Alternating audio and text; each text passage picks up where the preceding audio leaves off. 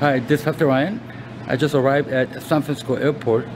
We got done with the second week of Institute yesterday. As you can see, we have far less people. We're at 8 people, but it was a very important second week of Institute, training our future interns and full-time missionaries. I'll be visiting Radiance Church, Pastor Andy Kim. I'll be preaching tomorrow and also a seminar. Anyway, I'm going to see if Andy is waiting for me, so I'll check you guys later. Bye. Hi, the video clip you just saw was taken 2 days ago. This is Monday. I'm about to leave for the airport. Yesterday was a long Sunday for me. I spoke on spiritual warfare in relation to social justice matters, and also I spoke about inner healing. Now, I'm not known for inner healing, but I was asked to provide biblical justification for inner healing, so I did that. I cannot share the entire message, but a short video clip of my teaching, and also I interviewed Andy and his wife Jane. Now, I first met Andy and Jane 6 years ago when I did cohort group here in San Francisco, and I got to know him really well. He became the lead pastor of Radiance Church earlier this year. It's a very important and formidable task, especially in the city of San Francisco. And personally, I cannot think of a better person to take on that challenge, as it depends on the Lord.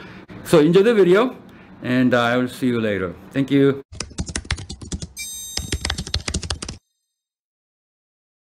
I'm in the front of Radiance Christian Church. This is where they meet. It's a community center. I think they've been meeting here since 2013 or 14. Kind of chilly today. Sunday service will begin about an hour. I'm going to take you in a little later on.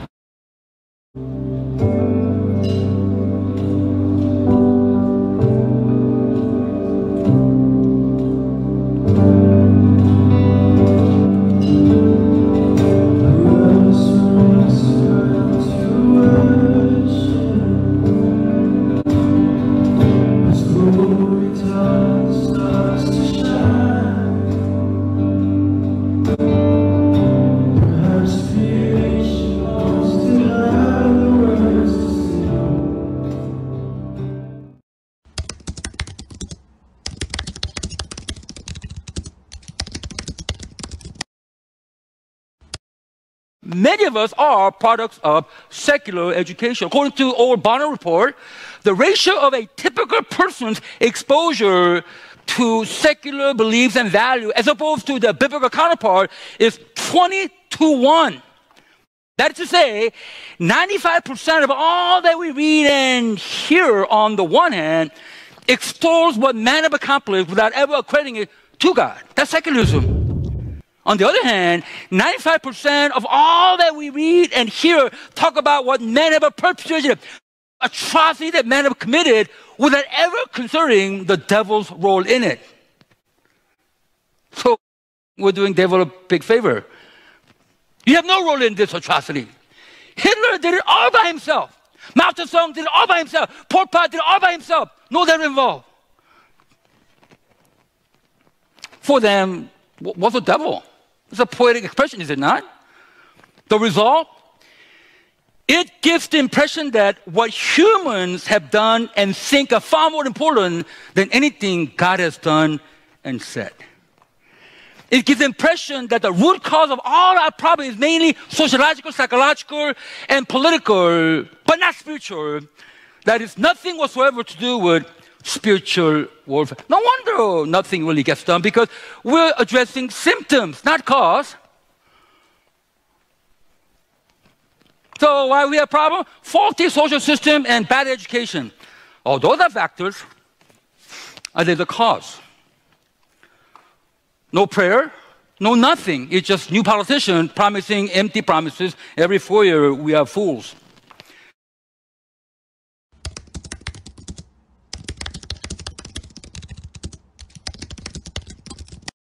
Hi, this is Sunday afternoon. We went to church, just ate a great meal. This is Andy. This is my wife Jane. Well, he's quite young. How old are you?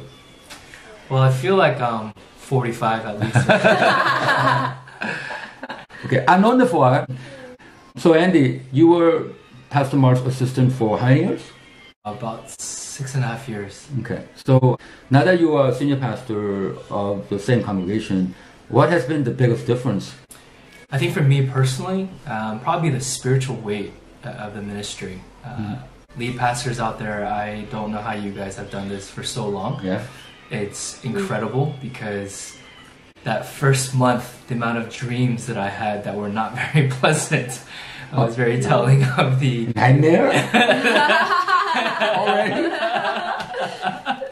But in all honesty, the spiritual weight is definitely there, and I sense it. Now, Jane, did you think about becoming pastor's wife, or is it something just kind of developed as you got married? Oh, no, I mean, I knew I was marrying a pastor because he was already a pastor. Yeah. It's not my dream, if that's what you're asking. I wanted to go on missions at some point. Did? Okay. But then when I met him, yeah, it just worked out and I didn't mind. Now, you have 2 little kids, right? And believe me, they're very active, you know.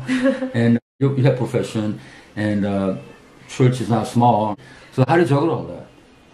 I don't know. How do I?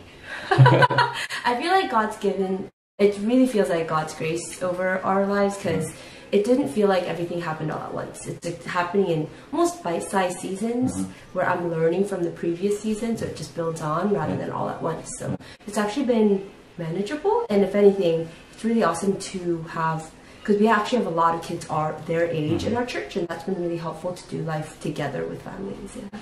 Hey Andy, you've been here for a while, you're pretty studious observative guy.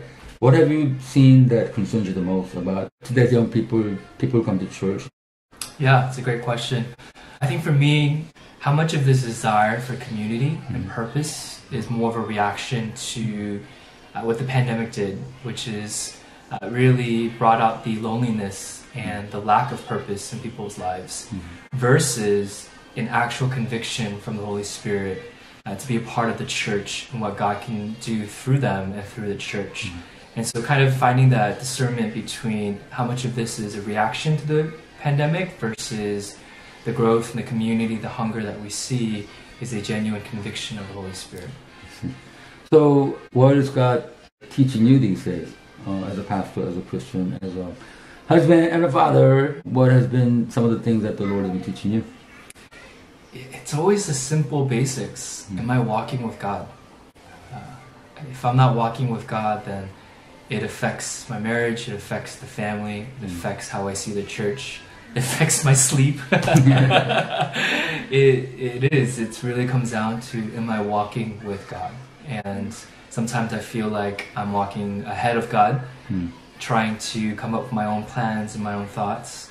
Or sometimes I'm not walking at all, and I just want to do nothing, and it shows me that I'm probably doing a little bit too much, if anything. So walking with God is something that God is continually showing me. I'm glad to have visited them because he got installed as a senior pastor not too long ago. Please pray for them. They have 2 rambunctious kids, and they're gonna just demand our energy for them. Churches, a lot of young people.